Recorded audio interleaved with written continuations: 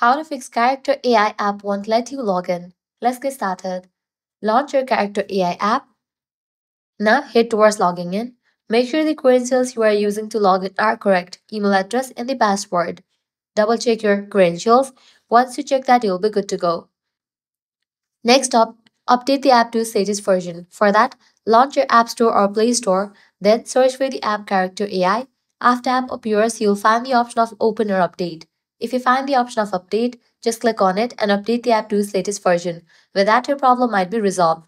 Next up, what you can do is try logging in using web browser. So, launch your preferred browser and head towards the website of Character AI.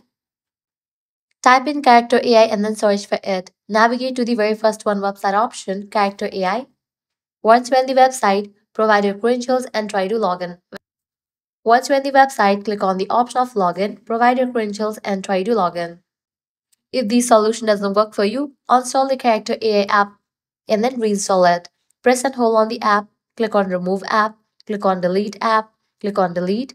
Then launch your Play Store or App Store, search for the app Character AI and then install it. By applying these solutions, your problem will be fixed. So this is how you can fix Character AI app won't let you log in.